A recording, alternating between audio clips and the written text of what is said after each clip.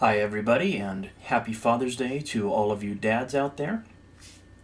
So I was thinking about my kids since today's Father's Day, and I want to tell you about the toughest class I ever taught in my life. I've taught classes all over the place and have for several years, and I tend to not get too nervous about teaching a class anymore. I've done it quite a lot and I'm pretty comfortable. But the most nervous that I've ever been for any class ever is easily when my daughter was in sixth grade and asked me to teach her science class. uh, Room full of engineers, I'm okay with. Room full of electrical inspectors and electricians, I'm okay with. Room full of sixth graders, I had no idea what to do. So I knew that I needed to keep it extremely basic.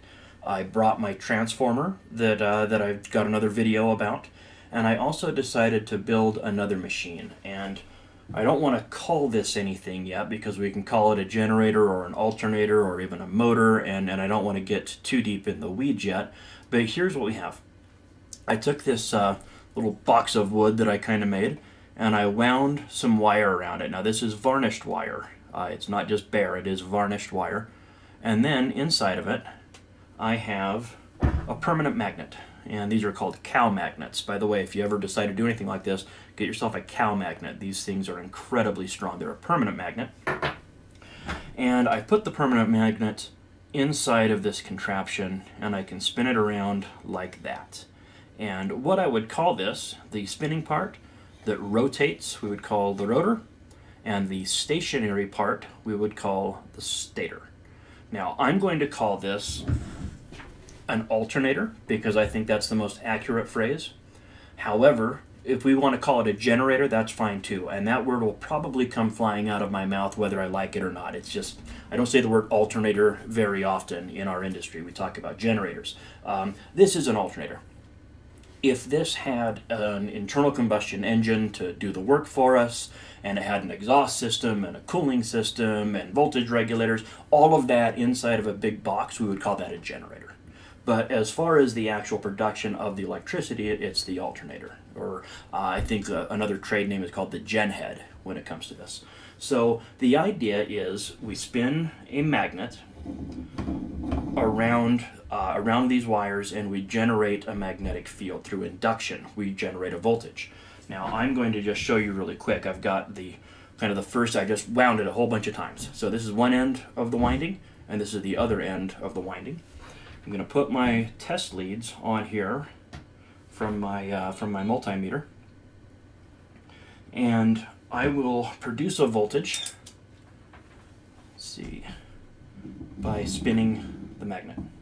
Now, this is measured in millivolts. I'm not getting 240 volts by snapping my fingers. If I did, I'd be a billionaire. But this is in millivolts. You're not going to create any meaningful voltage with a cow magnet, on a box of wood. But to show the principle is sound. So we spin this, and that induces a voltage through the windings, and it's measurable. This is an alternating current alternator.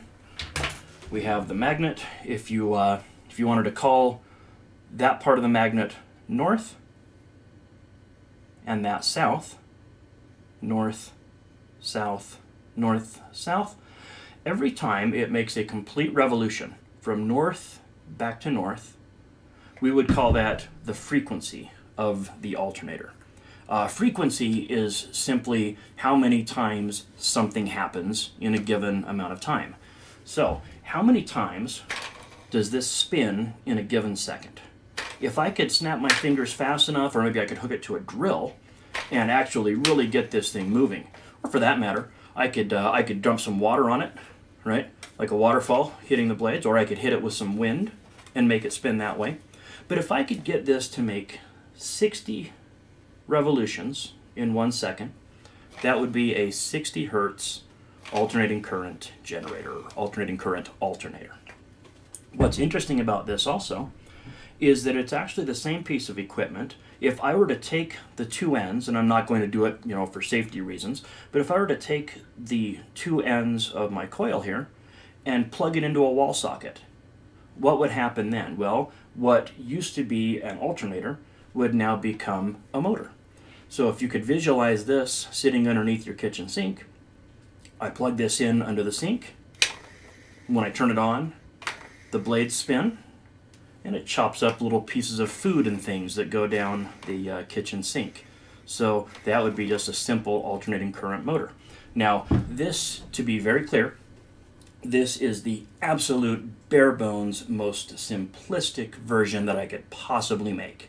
I could have done this differently. I could have made this a 4-pole motor by putting, using like little permanent magnets, rare earth magnets, and gluing them around this. So instead of having just a north and a south, I could have a north-south, north-south, and that would be better. I could have done all number of different things, but to keep it extremely simple, I wanted to do it this way. One of the things that was cool, I was just playing around today, and I never thought to do this, but I went out to my garage because I knew I had another cow magnet somewhere, and I found it.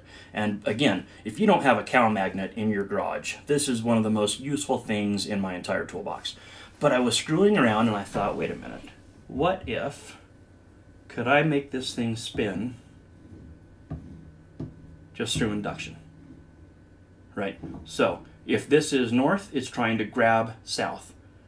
And when I flip it, it's pushing it away and grabbing the other one. So, kind of interesting. Anyway, that is just a quick, bare bones, basic demonstration of an alternating current alternator or an alternating current permanent magnet motor. I hope you guys enjoyed the video. Let me know in the comments.